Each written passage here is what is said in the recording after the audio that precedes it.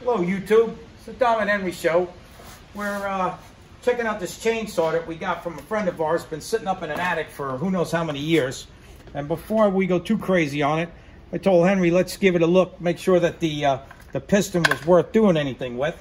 So we took the muffler off, took a look inside the chamber in here. We got no scores. The ring's not seized on the piston, got good compression. We checked the muffler screen. You could tell it hasn't had much use on it, or else it'd be full of carbon.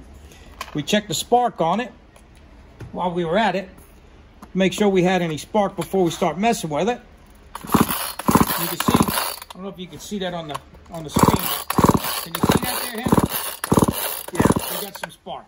So we got spark, we got compression, piston's good.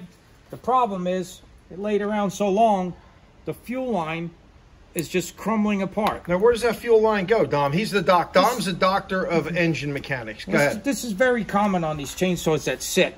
Yeah. But anyway, the line goes in the tank, and the fuel filter's in there, which is busted off inside. Comes up to a little tiny hole right here, and goes up inside this handle. Oh, it goes in the handle. And I'm sure it's all rotted out in here too. Let's see what happens. Give it a shot.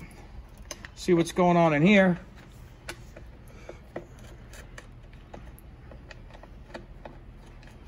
And there it is. Let's see if it's rotted. Now, Dom. you want to see if it's rotted, okay? Oh. Look at this. That's the fuel line. You believe it? Yeah. Okay. So what do we got to do? Well, we know we need a fuel line, fuel filter. We'll take the carburetor apart in another video just to go through it, make sure the diaphragm's not ruptured. And it looks like a fuel line and some fresh gas, and I think this baby will run. Sounds good, Dom. We'll get back to you. Back with you. All right, Dom the doctor. See ya.